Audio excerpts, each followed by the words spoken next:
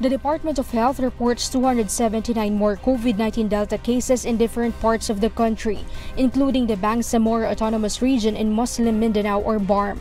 This brings the total number of the more contagious variant to 2,068.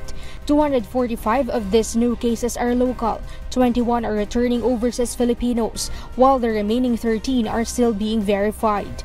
All regions either have an alpha or a beta variant, while 16 regions have Delta variant cases.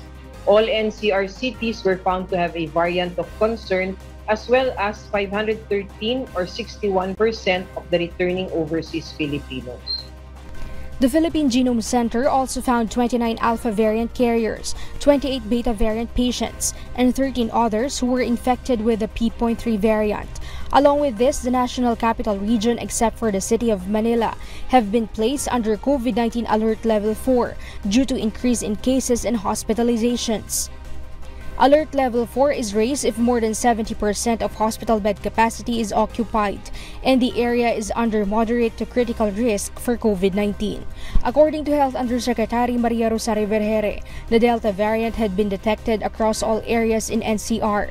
Metro Manila also continues to register an upward trend in reported cases, which increased by 13% against the past 7 days.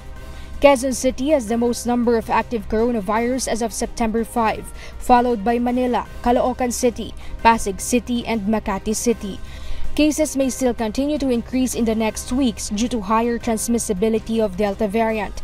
Incidentally, the Philippines recorded 22,415 new COVID-19 cases today, the highest ever since the pandemic started in 2020. Aiko Miguel, UNTV News and Rescue. We serve the people, we give glory to God.